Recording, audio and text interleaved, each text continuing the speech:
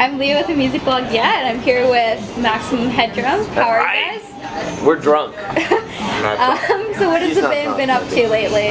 We've been playing shows. We've been on tour with the AIS the past week now. It's been amazing opening up for them. Incredible, amazing new times because we're a new band. We haven't been on the road before. This is our first time, first experience for everyone.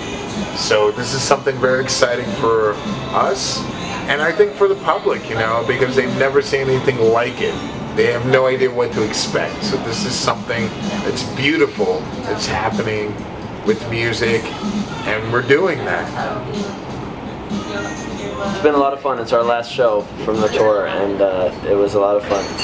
Really quick, I'd just like to, I don't mean to interrupt the interview, but I think your blog needs to see the mustache of our keyboard tech. Oh, come on. Tim, can you come? Tim, can you bring in your Can you just show them your mustache, please? Rolly Fingers Right mustache. just he plant was the actually mustache playing right a Milwaukee pitcher that's, from classic times. Come into the light.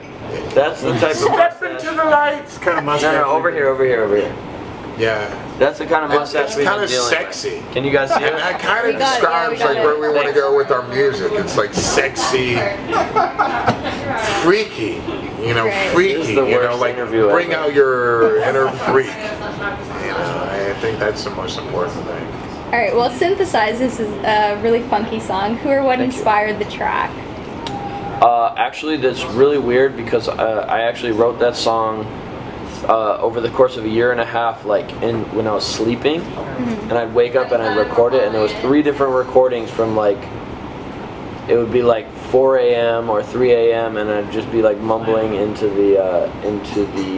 my phone and recording it, and all the lyrics and like the riff and the melody, they all came from that. And then the third time it happened that I dreamt that song, like the next day we recorded it. That's cool.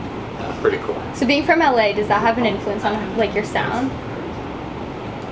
I think it has an influence anywhere that you're living. Your environment is always going to have an influence of what you're going to communicate. You know, especially in music. You know, your environment is such a essential part of what's happening in your life. So day-to-day stuff, it becomes a part of what you want to project, or just naturally it does. I also think, you know, the record, I mean, I think it's a lot about isolation and the way, you know, technology isolates us, and I think LA is certainly a pretty isolated city. As much as I love living, you know, I love living there, it's a pretty isolated place. Everyone lives in kind of own little microglobule, and I think there's certainly that feeling as part of the record. So on this tour, what's your favorite song to play? I like PhD. You know, it's like I can feel the crowd really identifying with it, especially women. You know, because there are a lot of more powerful women. You know, especially in America. I haven't lived in the U.S. for a really long time, and I felt that there's a stronger strength with women in their sexuality, being more secure with it, and able to express that. You know, it's like, why not? I think with this song, that was the idea that we wanted to write with this song. You know, we were thinking about the lyrics of it. We're like, you know, not the typical song where there's a guy like, yeah, I know what I want. I know what I'm gonna get. You know, it's like a woman that knows, because usually the woman is dictating what's gonna really happen. You know, in most cases, in all reality, you know, that's pretty much how it is, you know. So you got like a little feminist vibe going on almost. Yeah, but in a very extreme way, you know. It's like why not? You know, there's guys that are just like, yeah, I'm gonna be a pimp. I'm gonna be like controlling this and that. But there's women that are much more knowledgeable in their headset, where it's just like, hey, you know, I know what I want. I know how I can get that. You know, and they're good at it. You know, it's like, why not? You know, be secure in that. You know, and that's great to be secure in your personality, and especially in your sexuality. You know, that makes for somebody that, hey, I'm impressed. Yeah. I'm really impressed when there is somebody that's very open and very secure in their sexuality. I think it's very cool to see. You know, I don't think there should be any shame in that. Sorry, did you have anything to add, or? Your favorite song to play? My favorite song is probably Hugs. I love doing Hugs just because we get to. Sorry, I'm hurting. Hugs is great because we get everybody to hug each other in the crowd, and that's always really fun. Tonight's show especially, David Cho. We ran into David Cho at the Canadian border, and he was shooting a film, and so we had him come and be Hug Ambassador, him and his buddy. Yeah. And they went out into the crowd and hugged everybody, and then at the end of the song we just get everybody to hug each other, and that's really fun. People love that. Especially if people are hating on hugs, but it's such a natural thing. Like babies need hugs. Well, I mean, like talking about that, we were talking to somebody else earlier about how like when you were in Milwaukee and you did the little vegetarian shout out and people got like really angry, right? Or like didn't cheer it on. Whereas like in Toronto, like it was cool. So can you talk about like that a little bit, maybe? Definitely. I think people that don't understand like the whole lifestyle of vegetarianism, I don't know. We just wanted to show like our love for alternative lifestyles, because now things have changed. You're not hunting. Nobody's hunting and killing their own animal for prey, so you can have a different lifestyle. You can eat like, for me, I'm a vegetarian. That's fine for me. But I think people don't have to eat meat every day of the week. They can choose or whatever. But it's just like praising, these other alternative food sources that exist because we're more knowledgeable and we know that. In the society that we live in, you can have these options, which is a great thing. So you don't have to have over-processed stuff, which is just like it's being pushed to people constantly. But I think people who don't know anything about that, they understand that we're praising Satan, which is the god of the underworld, but it's not actually what we're praising. Seitan is actually a wheat product that is.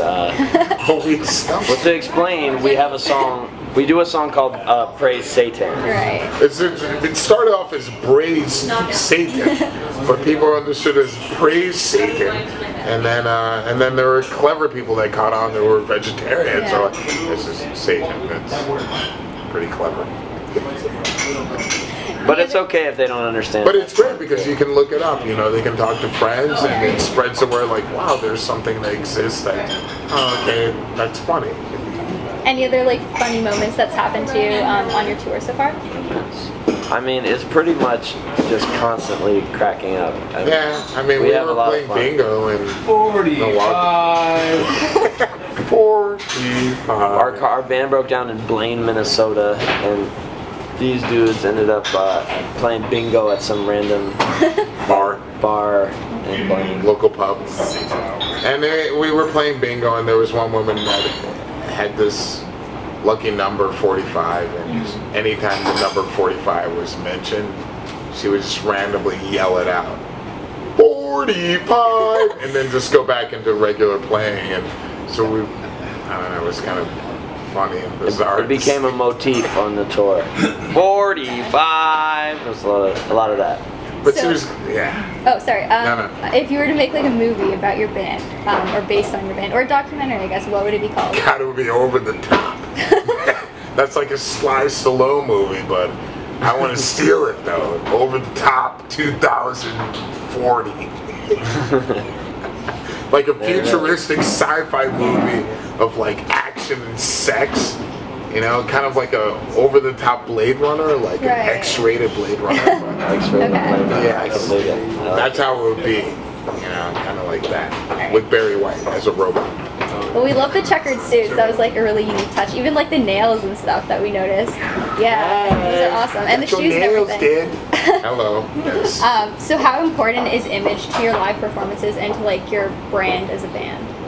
I think it's like the first impression, so it sticks out, Like, we want people to never forget our show. Right. Even if they don't like it. I love that, Even people are like trying to understand it, they're never going to forget it. That's the most important thing. People need that shock, Mm-hmm. It's like music is about... Oh, even the sunglasses. I didn't notice that checkered too. Hello. Yeah. detail, you know. Yeah. It's like, I think it's important, you know, to have that communication, especially when you're doing art, to keep people on their toes. At the same time, do something that you feel very natural doing. We're not trying to like push the envelope, but it was just an idea that Sam thought of before, you know, that kind of like set pretty well, you know, like let's have these suits, like get them designed, you know, and it just kind of flowed with the moment of everything, you know. It really wasn't planned so like strategically to shock people, but it does shock people in a natural way because we have our personality that's projected from these suits. Sometimes we wear them, sometimes we don't, you know, but I felt that we needed to wear them, you know, for this show in particular.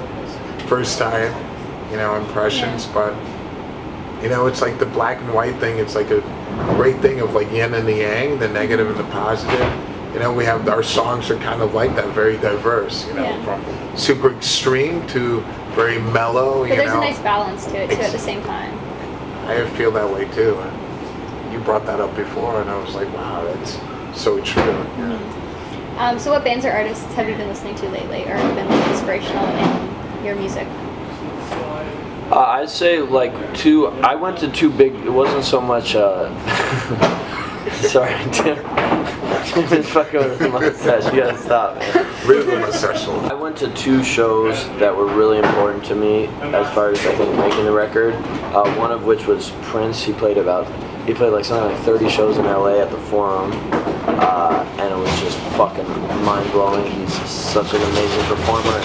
And his songwriting is really amazing, and he's just a great performer, and he's sexy. And then later on, I saw R. Kelly play, and I was like, whoa, like I want to make music that people fuck to. Like I never have made any music. I want to make some baby making shit, and I never did that before. Never in my life. And that was like really, I think, definitely inspirational as far as the record, like, and the direction of the record.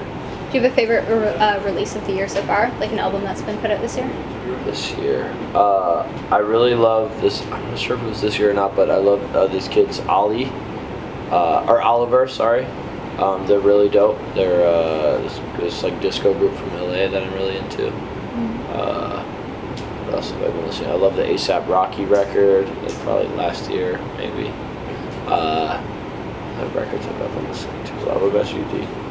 I only heard like the Queens of the Stone Age. I was like, it's pretty cool. Like it grew on me. You know, at first I heard it, I was like, wow, it wasn't what I was expecting, but it was cool to hear it now, and it started to grow on me a lot. You know, I really like it.